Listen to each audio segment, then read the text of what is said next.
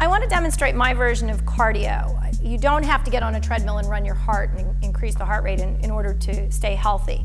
I look at cardio as developing the respiratory system. So I'm going to go through or demonstrate a few breathing exercises, starting with one inhale through the nose, just so that you can take one breath in and exhale one breath out. Most people can do that. We start to progress this to 2 inhales and then 2 exhales. And the sniffs go in through the nose, and you're sniffing like you can smell something. You're actually making a sound when you do that. And then the exhales come out through the nose. A lot of people may have problems breathing in through their nose and out through their nose. This does take some practice, but we are all designed to breathe in through the nose and out through the nose.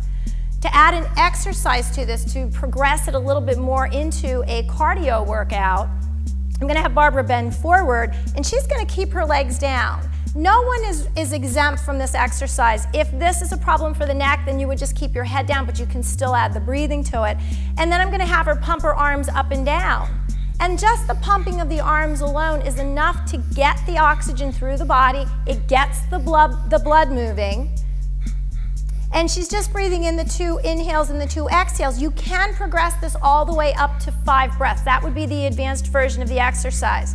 If you want to add more resistance and make the abdominals work just a little bit harder, you would lift one leg. I always start with the right leg, and it's only a few inches up off of the mat. And then you can switch and go to the left leg. And when you've gained enough strength in the lower abdominal area, then both legs can be lifted off of the floor. And then you can hold it there and come all the way down. And that's my version of cardio.